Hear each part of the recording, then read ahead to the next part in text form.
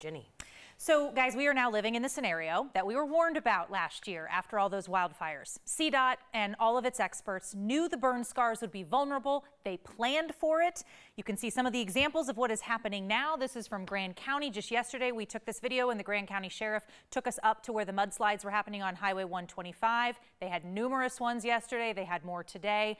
We are seeing these burn scars just can't hold up to some of these monsoon rains. Hundreds of thousands of acres burned after record-breaking wildfires in Colorado last year, scarring not just the mountain slopes, but right along major roadways. When it goes to a flash flood warning, that means it's imminent. The first couple of these that went to flash flood warning for us, we had about 5 minutes before something ran. 5 minutes isn't much to work with, so Mike Goolsby and his team in Region 3, which includes Glenwood Canyon, walked us through their plan. Flash flood watch, the CDOT team heads out, staging on the roadside. My folks actually go into action. They go stage at all the closure points, Rifle, Glenwood Springs, Newcastle, and then Dotsero on the east end of the canyon. Also, during a watch, the Glenwood Canyon Rec Trail closes. Cyclists cleared out, rest areas closed.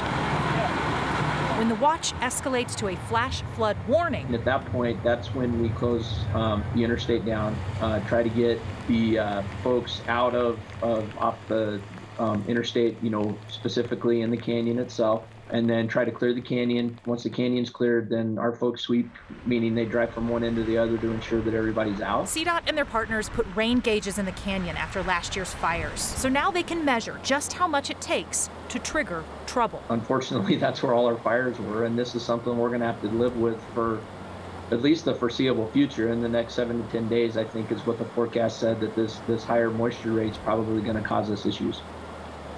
So, of course, as CDOT makes these decisions, they're asking for your patience as a driver. Remember, monsoon rains, those usually happen in the afternoon. So if you absolutely have to drive through any of these trouble spots, maybe morning. That could be your best bet.